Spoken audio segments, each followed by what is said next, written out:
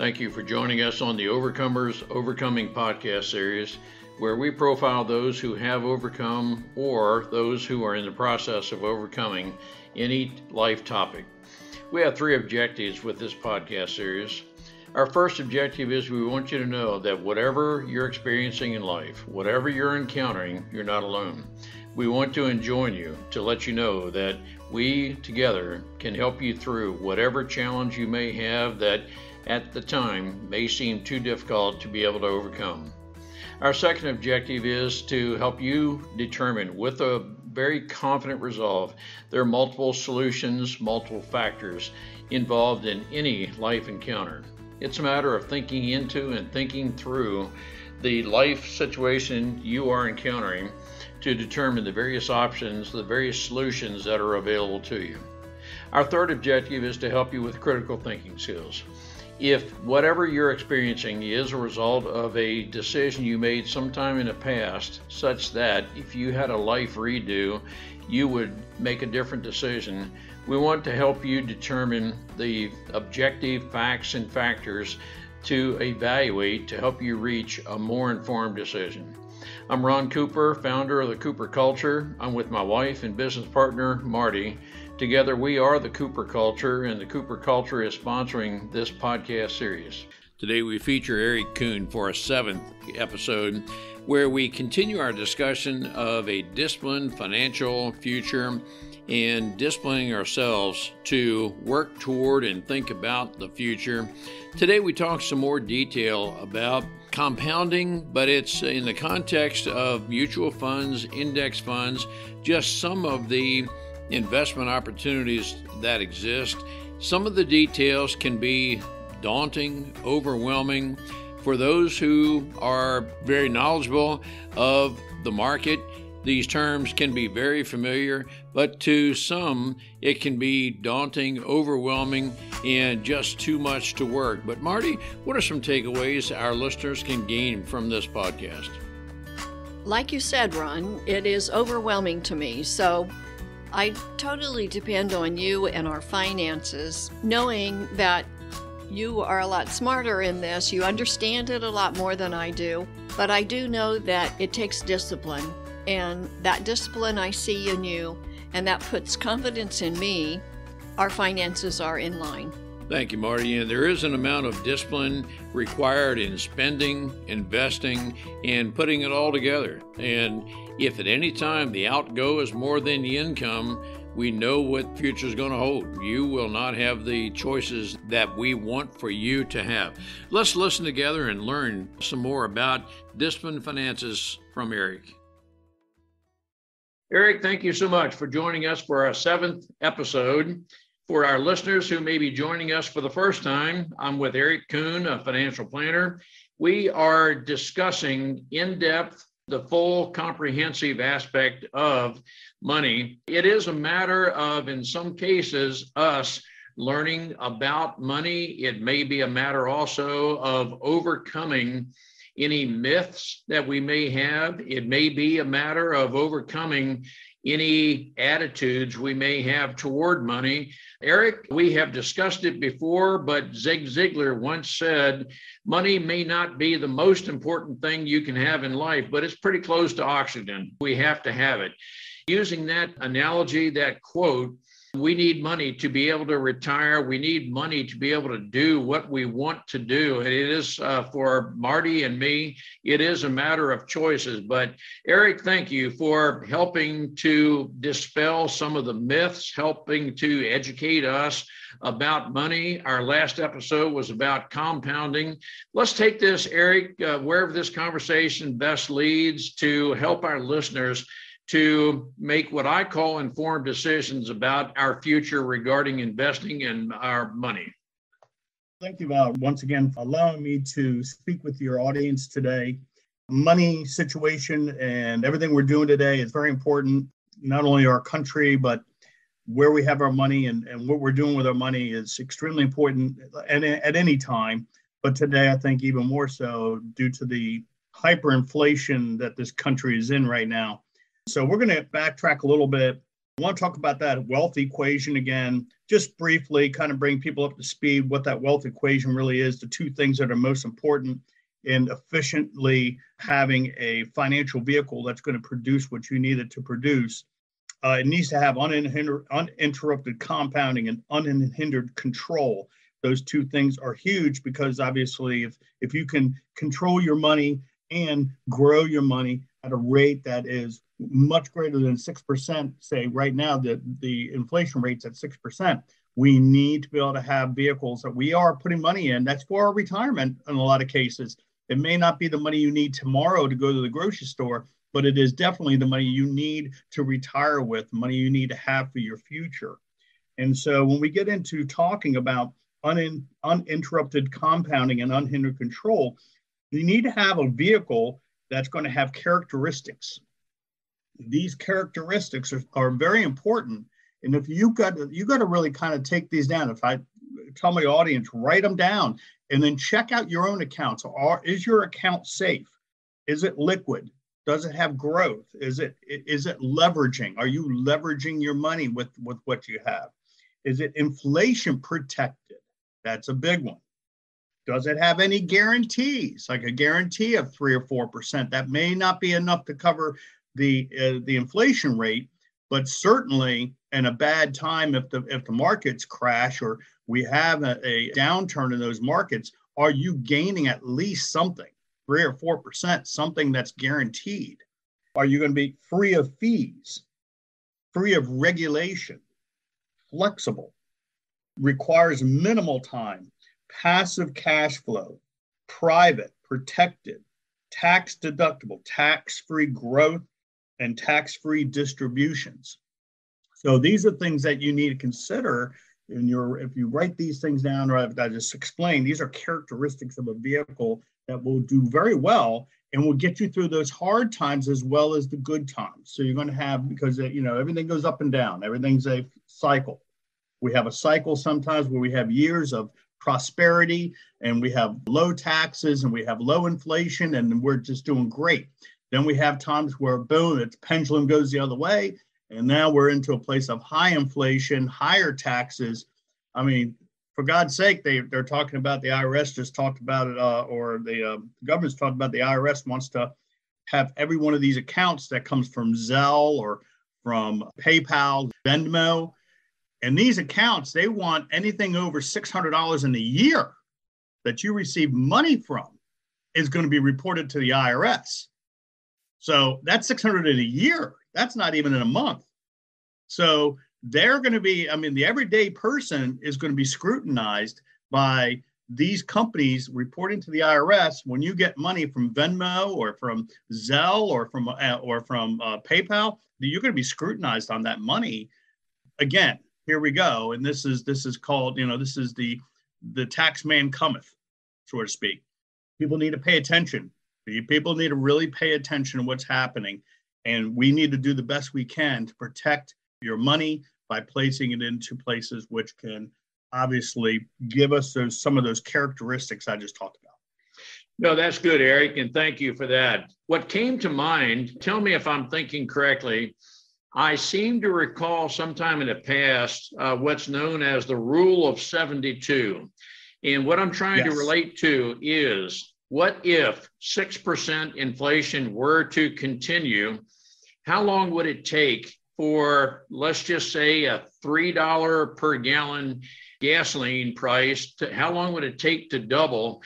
If I'm thinking correctly, the rule of 72 says the current interest rate, 6% divided into 72, a good rule of thumb would be in 12 years, that $3 per gallon gasoline is going to cost us $6.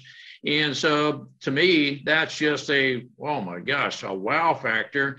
And I'm not here to say the 6% is going to continue for the next 12 years, but it's just how that inflation can eat away at our earnings. And we may feel good that we're doing well, but just know that the cost of goods continues to increase. So, Eric, that's just a thought, a novice like me is trying to put this in a perspective that, man, inflation, I hear about it, but what is it? And so that's just one thought.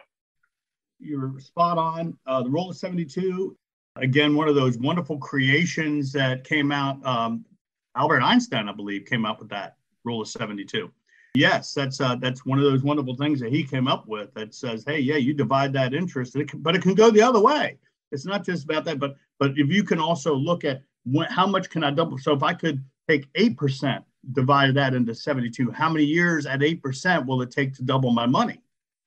Okay, so not only can it go on the negative side as far as inflation goes, well, inflation could double in 12 years or, eat away at my portfolio over that amount of time. But if you were earning a 8 or 10% interest or rate of return, for example, now the combination, now you actually have a gain of 4%.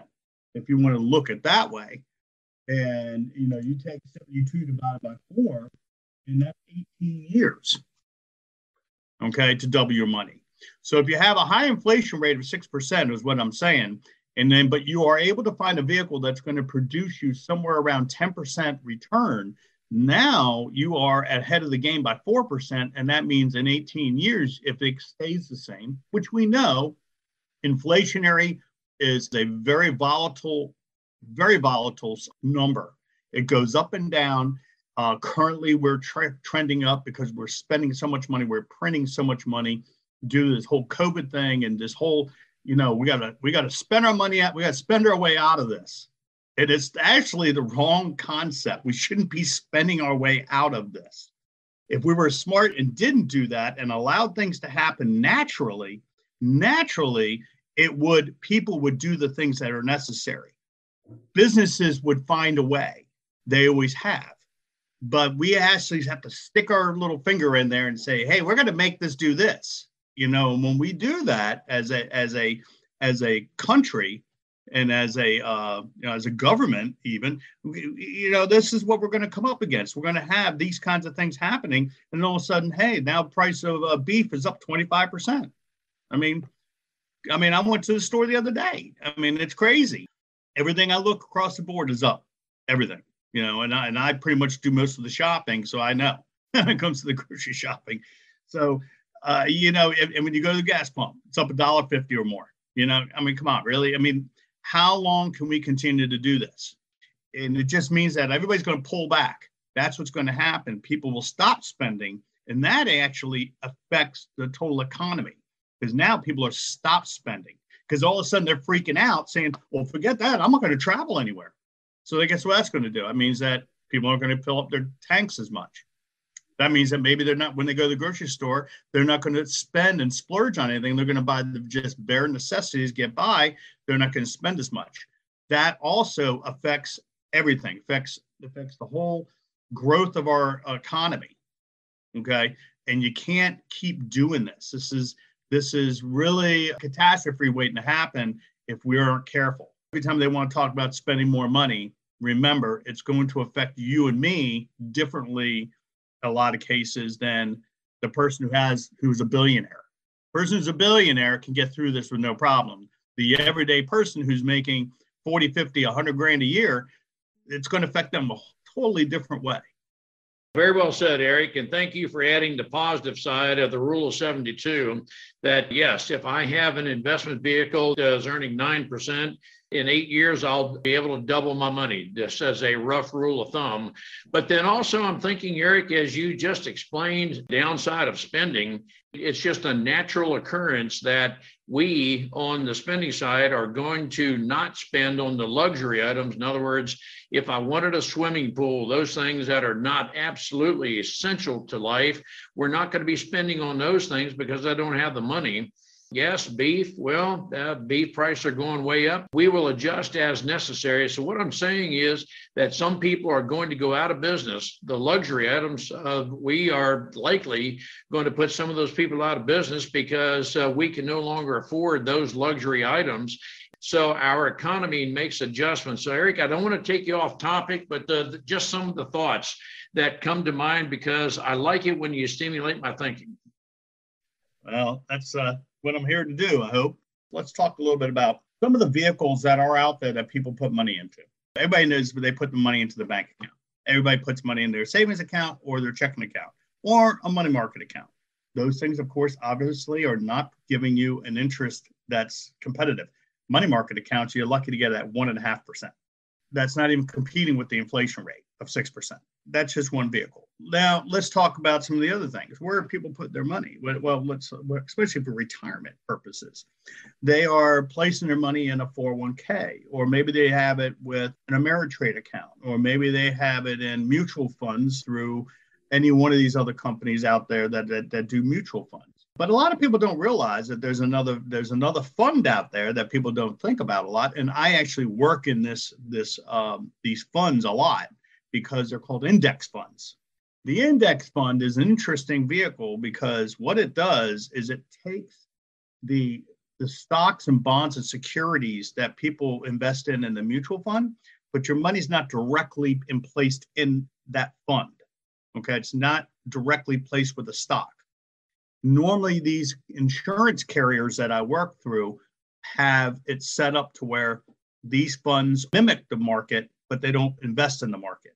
So they create their own indices, so to speak, that say, okay, we can go ahead and take your money, and this is how we can guarantee you a much better rate of return more consistently than a mutual fund. Mutual funds are going to have higher fees. They're going to have management fee ratios, or comparing the two is totally different. So when I looked and I compared the index fund to a mutual fund, basically what the index fund does is matches the investment returns on the benchmark of the stock market, say the index, the S&P 500. It matches, it mimics.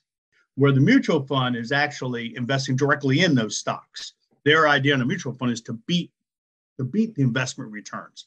They're trying to manage it such that your money, they're placing your money into certain companies. How risky do you want to be with your money? Everybody is risk averse in different places. Nobody's the same. Everybody's different. And that's why I keep telling people, you have to understand, where are you? There's so many people out there, Ron, today. There's so many advertisements out there today that they're trying to get the younger people to invest their money into cryptocurrencies, for example. Nothing wrong with that, except for understand you are in a high risk situation. Yeah, you could make a lot of money, but you can see how quickly the cryptocurrencies dropped over a course of just a couple of days.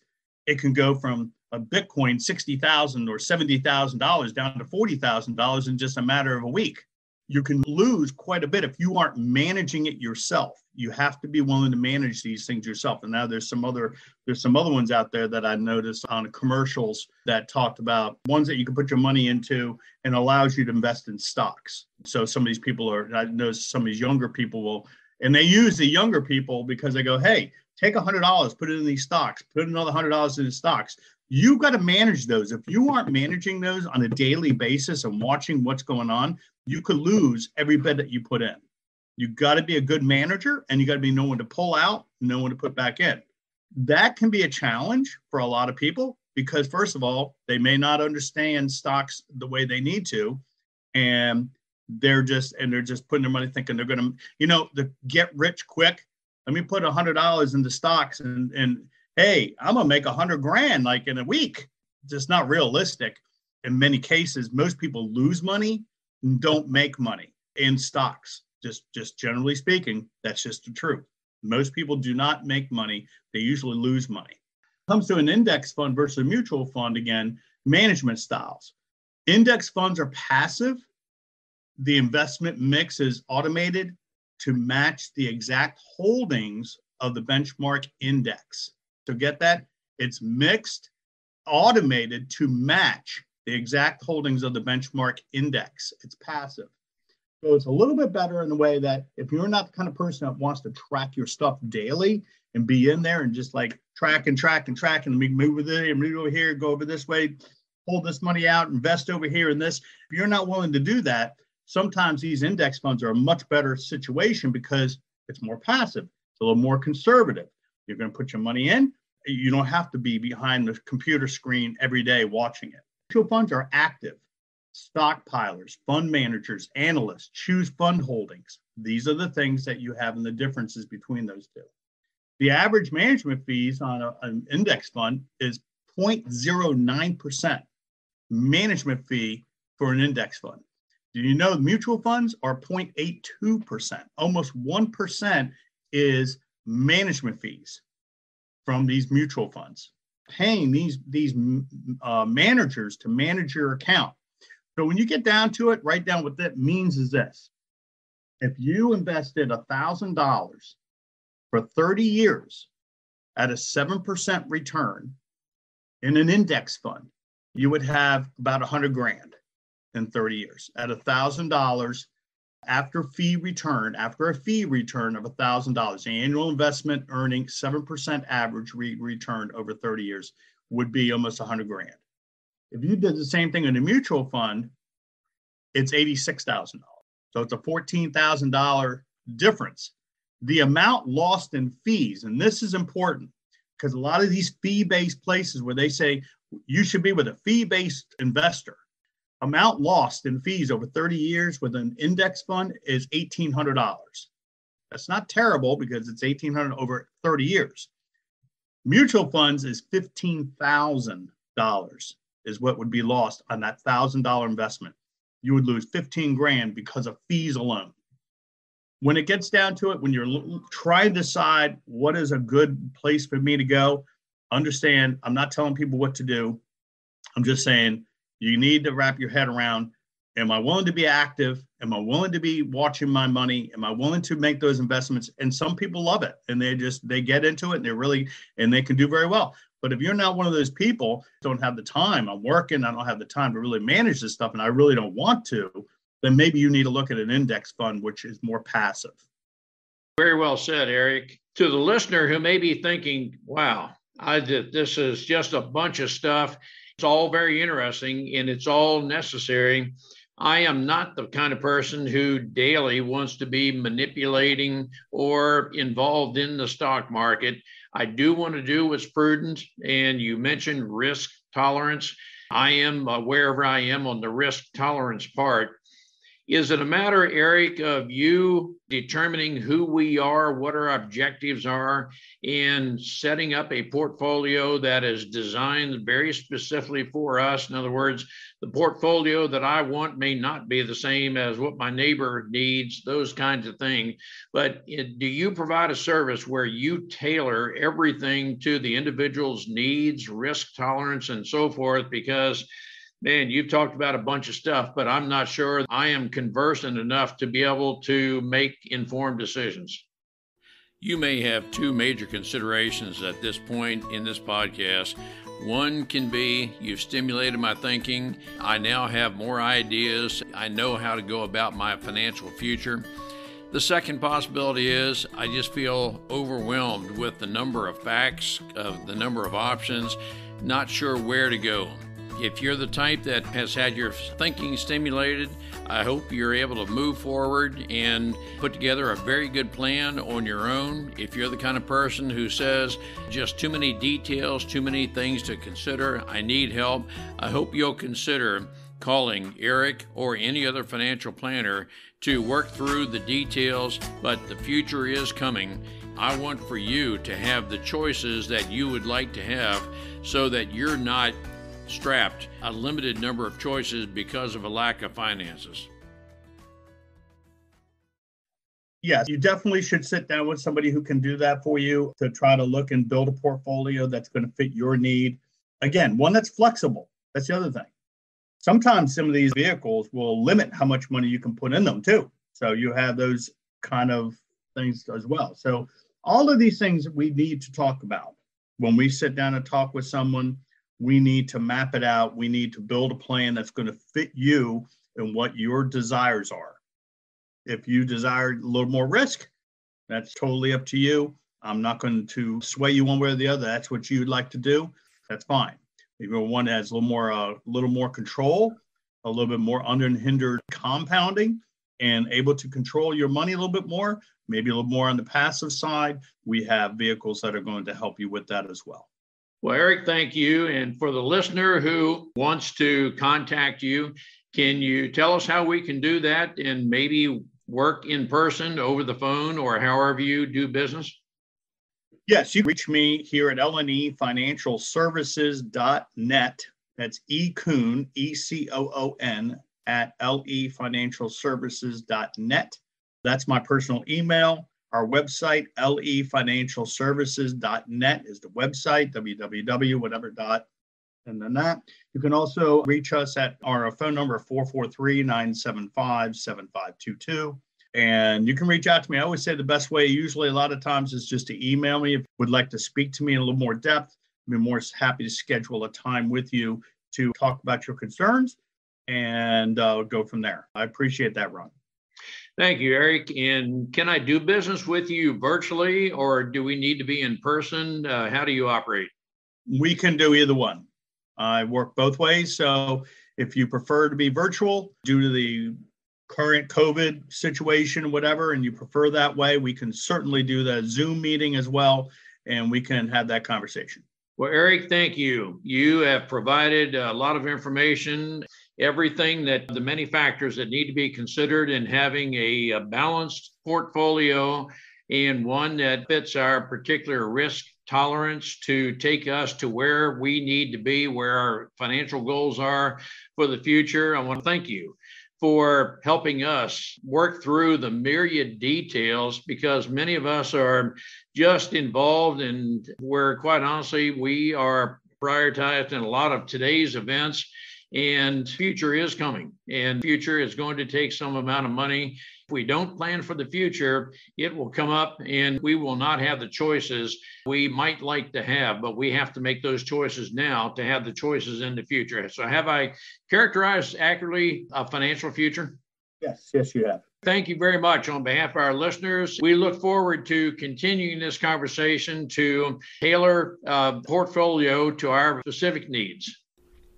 I'm curious to know, do you feel stimulated to a call to action? Do you feel empowered to take action regarding your financial future? Possibly, if you already have a good plan, but it just needs to be reviewed, I want to encourage you to do that. Look into whatever plans you have to make sure that they are current with your desires for the future. They are compliant with state and local statutes and federal mandates that are available to you. I would hope through this call to action, you feel that you want to do what you need to do to take action for your financial future. There are some of us who feel that we're just overwhelmed with the facts, the information. We feel overwhelmed with different things we're doing in the present. You may feel that I just not even sure I have the time to devote to this. I want to encourage you, do whatever you need to do to get with the financial planner to develop a financial plan that is tailored to your needs. Do you have insurance? Have you taken care of the factors that could be prevalent in your life? One thing we can't plan on is a medical emergency. There are homeowner emergencies, could be automobile, any of these kinds of things that can quasi-plan for. In other words, we have a contingency fund for an amount of factors that represent emergencies. But it's a matter of planning for this. These kind of things don't happen simply by happenstance, but rather it is a result of intentional thinking. We're looking into our financial future. We are putting into practice, and the call to action is we are planning for the future. We have discussed risk tolerance, and you need to know what your risk tolerance is. You may not be tolerant of variations in market fluctuations. We're in a period of inflation. That is a tax that is not directly applied to us in the form of a tax, but it is a tax in the context of increased costs of goods and services, and those are things that we need to plan for. So in the context of long-range planning, there are assumptions you need to make. You need to include, as we mentioned, your risk tolerance. Those are the things that need to be considered as you are developing a financial plan that is very specifically tailored to you. I want to encourage you that talking with a friend across the desk who has, some amount of thoughts, they may or may not be accurate, they may or may not be what is best suited for you. I want to encourage you to get with a financial planner if you're not already working with one who can put a plan together that is tailored very specifically to your needs. I hope you will want to share this podcast with others. It is unfortunate that I have seen in my observation there are those who are not planning for the future. I'm very dismayed at the number of people who say they have very little in savings. I know those kind of people are going to have to work longer than maybe they would want to. I do understand that in general terms, the word retirement is taking on a total different meaning. Marty and I have no desire to retire. We just want the choice to do what we want to do. And we are at that point in our life that we're doing this podcast. We have our own business. We're doing exactly what we want to do because we have planned for the future. We are at a point in our life where we have choices. No pretense in what I'm saying to you, but I just want for you to have those same choices because of the planning, the foresight you have had to move forward to do those things that are specifically tailored to you. Some people need coaching because there's just some things about their past that they need to overcome, and they're uncertain, and they may lack confidence of being able to move forward. Coaching can help people overcome anything of the past, any procrastination you may have. Marty and I are certified through the John Maxwell Enterprise. Let's schedule a 30-minute complimentary coaching session to see if we can help you overcome anything that's keeping you from living at your full potential, planning for the future, looking into those things that are best tailored to you so that you can maximize your potential. We hope also that we can warrant a 5-star rating from you through this podcast. We hope you'll want to subscribe to this series. We want for you to live your full God-designed potential such that you have all the life choices that you want.